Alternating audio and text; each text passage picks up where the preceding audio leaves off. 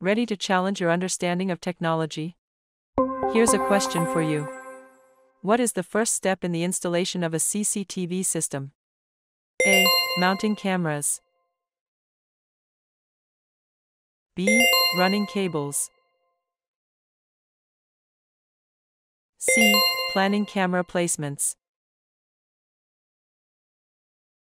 D. Connecting to DVR. Do you have the answer? Let's see if you guessed correctly. Here's the answer you've been waiting for. Correct answer is C. Planning camera placements. The first step in installing a CCTV system is planning camera placements. Proper planning involves identifying key areas to monitor, minimizing blind spots, and selecting the right type of cameras for each location. This step is crucial for ensuring comprehensive coverage and effective security. Proper planning helps streamline the installation process and guarantees optimal surveillance performance.